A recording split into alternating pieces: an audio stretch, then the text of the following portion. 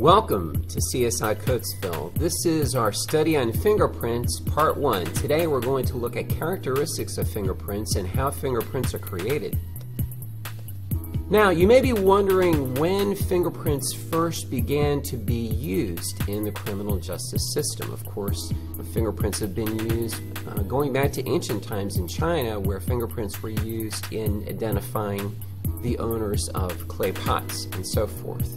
But in the criminal justice system, it's a fairly recent development. Consider these two individuals that you see here before you. The person at the top of the screen, his name is Will West. The one below is William West. Both of these men were incarcerated in Leavenworth Prison between the years 1903 and 1909 as inmates.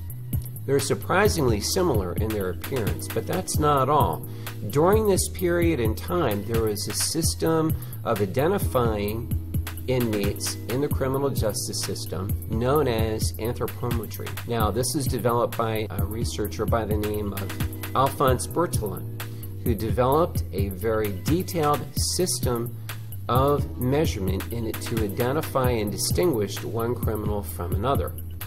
In this system that was used to identify criminals, the measurements that were on these two gentlemen were virtually identical across about 15 different measurements. So that made them virtually indistinguishable regarding the criminal justice system. How is that problem going to be solved? Well, we'll come back to that. In today's program, we're going to look at fingerprint science and how fingerprints are created. First, fingerprint science. What is it called? Can you say dactyloscopy?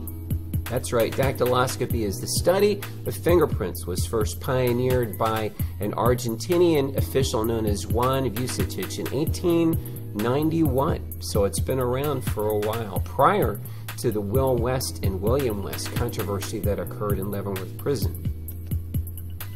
Keep in mind that fingerprints are an individual characteristic. In other words, only you and no one else, as far as we know on the planet Earth, has the exact same fingerprints. They also remain unchanged throughout lifetime, the only possible exception of that being those that are stonemasons that basically wear their fingerprints off over the course of their lifetime. Since they're individual, you would think, well, that's going to be very difficult to systematize. Well, fortunately for us, the tremendous advantage of fingerprints is that there are ridge patterns that allow them to be systematically classified. We'll be looking at that in a future program. Now, what causes fingerprints? Take a look at this detailed diagram that you see before you here. You'll notice that you're seeing different layers of our skin. We can see the outer layer, you can see labeled here as the epidermis, which is this area here, and directly underneath the epidermis is the dermis, and this is a highly vascular area that has a variety of different organs that you can see.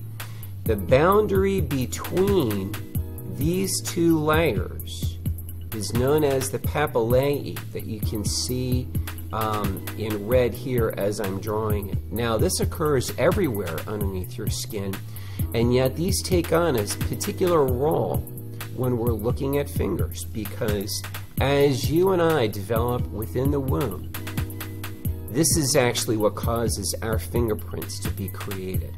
So it's actually not the epidermis that causes our fingerprint patterns, but those ridge patterns are merely telegraphed through the epidermis from this area that we're calling the papillae, which is the boundary between the epidermis and the dermis, which underlies it.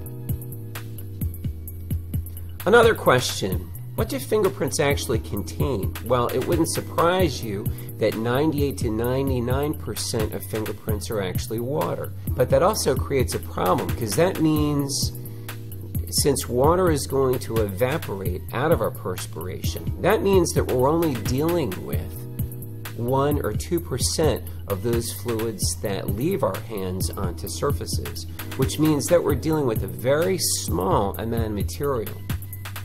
Now, what do these fluids contain? Well, as you can see, they contain oils, as you would expect. Nearly half of that mass that remains is salts. There are also some amino acids. If you recall, amino acids are those kinds of compounds from which proteins are made.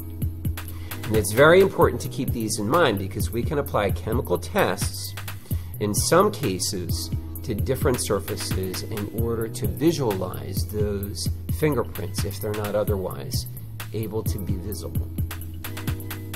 So we have basically 1/millionth of a gram of material that we're relying upon in order to recover those fingerprints. Not a lot to work with.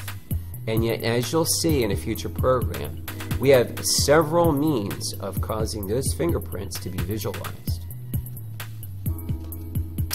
Now, how are fingerprints made? Well, we take an ink pad that you can see pictured here in the photograph, and you're going to merely roll the finger from left to right across that ink pad.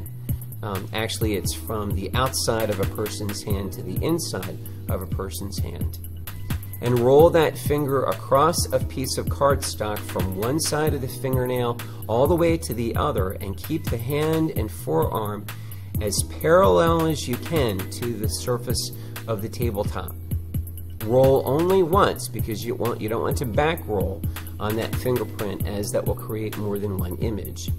You want to avoid over-inking and under-inking as well, as this will either produce dark regions that are undistinguishable or gaps in the fingerprint pattern itself. You also want to be aware of turning the wrist or hand, as that can cause smudging. And of course, it's going to take practice. You're not going to get this all the first time that you do it. Let's go back to these two criminals that we identified at the top of their program. How are they distinguished from one another? Fortunately for the criminal justice system, the need was realized that anthropometry was not going to work in this or other situations for a variety of reasons. And so while these gentlemen were there as inmates, they were able to be distinguished by this new identification system. That's right, fingerprinting. And that's how we can tell them apart. Now, consider the following. What are fingerprints composed of, and how are they deposited? Secondly, are there other body parts that can produce unique patterns as well? You could probably think of 3 others if you think about it. And then, finally, is DNA really a better form of identification than fingerprints? Consider that question and elaborate on your response. That's all time we have for now, and as always, thanks for watching. Bye-bye.